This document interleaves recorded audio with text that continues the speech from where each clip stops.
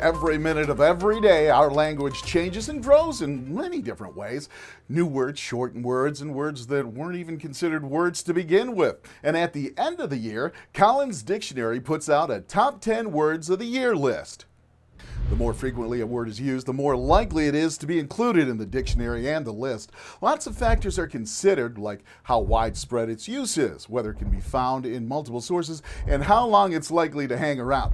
Now, this year's #1 word is NFT. That's the abbreviation for non-fungible token, a digital certificate of ownership, particularly popular in the sale of digital art. Artist Beeple sold his NFT in March for $69 million. Happy New Year! You're watching America's Top Experts.